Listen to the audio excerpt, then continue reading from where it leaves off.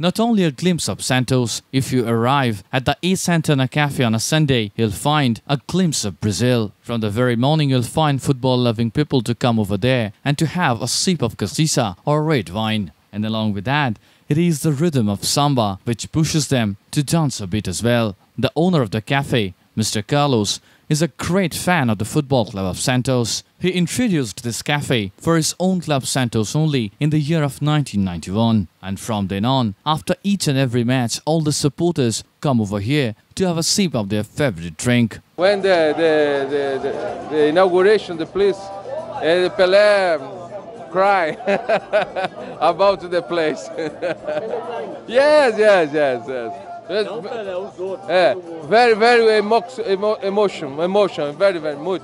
The documentary video on Santos FC is majorly shot in this cafe only. The presence of the football club of Santos is evident on each and every wall of the cafe. Even on the television of the cafe, it is the video of the Santos FC only which is played. And every now and then you'll find people to sing the favorite anthem of Santos. In fact, the rhythm or the culture of the whole country is like this. Right from their footballing skills to their lifestyle, it is the orchestra of Samba which is everywhere. But now, the whole cafe is painted on the color of Brazil. Various kinds of food are also on offer. The most popular dish of Santana is frango assado. A whole chicken is grilled and then it is served with a boiled potato, a cachaça or with a red wine. The chicken, put the espeto.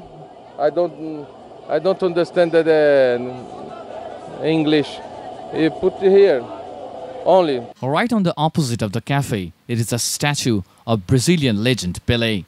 To found this particular statue, Carlos played an instrumental role. Undoubtedly, Pelé is the most favorite footballer for Carlos. A huge banner of Santos is also exhibited in the cafe. Even the players who represented the Brazilian national team after donning the jersey of Santos are also present in the frames in the cafe.